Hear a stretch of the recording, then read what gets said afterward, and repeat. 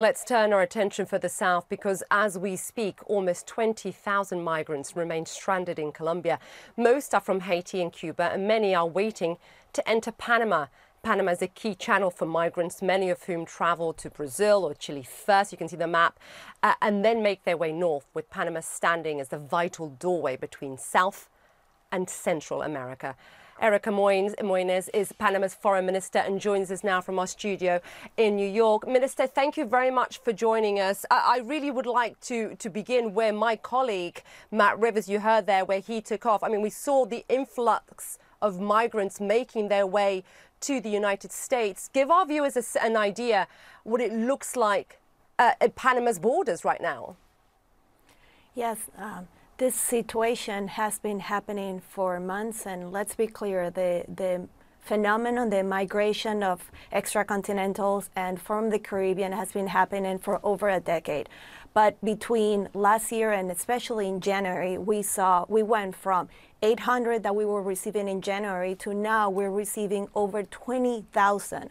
So we've been for months advocating to try to get attention, collaboration among all the states. There are states that are receiving, there are nations that are receiving these migrants, then there are the transit ones such as Panama, and then the destinations such as the US. And we need collaboration among all the key players here. We were able to convene the first ministerial high-level summit to address this very pressing issue. And from there, we were able to create sort of a roadmap, establishing exactly who's receiving, how are they receiving, because at the end, this type of migration, you could end that fairly quickly and then deal with the originating cause. Haiti, for instance, just less than 2 months ago got the first dose of vaccine, and you can see how much we need to do as a community, helping them at the originating cause, but also at the same time, we need to deal with the states that are receiving and encouraging them to come to the south and then make their way up to the U.S. The numbers, for instance, through Panama just this year, 80,000 migrants have gone by. So what you're seeing right now in Texas, 10 or 14,000, there are many more coming that way. And we can see from the information we have from Colombia and other states towards the south that there are many more making their way up. How many, the minister, are waiting? How many are waiting to cross the border then? How many are waiting in Panama to cross? Yeah, so we are constantly moving, but we've heard information from Colombia that there are over between 14 and 19,000 in Colombia now waiting to transit to Panama and then make their way up to the U.S.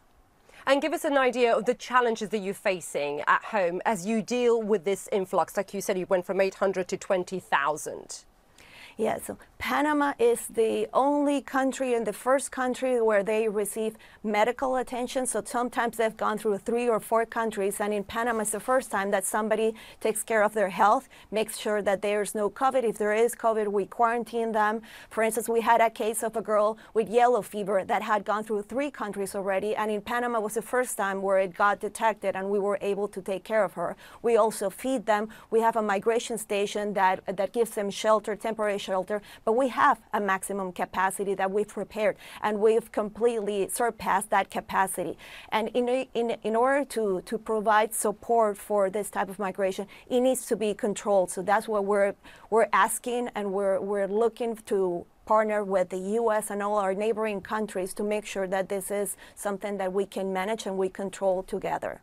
So you've surpassed capacity, Minister, but you know, Panama has been saying for a while now that the region needs to step up and needs to deal with the crisis. So what would you like to see? What action do you want to see from the United States and from other neighboring countries? The roadmap that we've developed with the help, we got every single immigration director, we sat them on the table. We also dealt with the attorney generals and fiscal. So we've sort of prepared all the various aspects which are key in the migration. But now it's a matter of political will. When you have countries that have charters welcoming or encouraging migrants from Haiti, for instance, to come to the South, or when you have no visa requirements, or when you have certain labor permits. So it's not across the board the way that we're dealing with this migration. However, the effects and the consequences are felt throughout. So we need to truly collaborate and make sure that we have the same protocols so we can actually take care and have a controlled migration. Do you think, Minister, that, the action that we have seen in the United States, sending people back, Haitians back, do you think that is helping at all? I think that right now it is key that we need to work together. The countries that are receiving them, the countries that are transit, and the destination. Not one single country can deal with this on its own. We need to all collaborate together and make sure that we're all doing our part.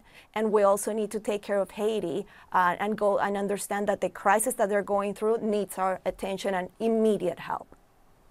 Minister Erika Mouynes, the Panamanian Foreign Minister, thank you very much for taking the time to speak to us here on Quest Means Business. Thank you.